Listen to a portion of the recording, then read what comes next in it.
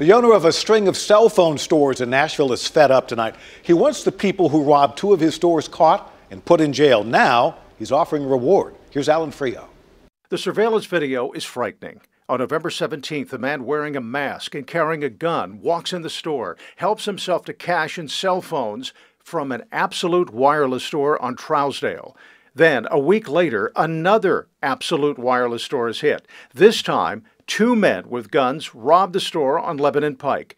Absolute owner Robert Hartline says enough is enough. To get these people prosecuted and behind bars. In addition to the robbery of the two Absolute Wireless stores, other cellular stores were robbed in the same way in Smyrna and Donaldson.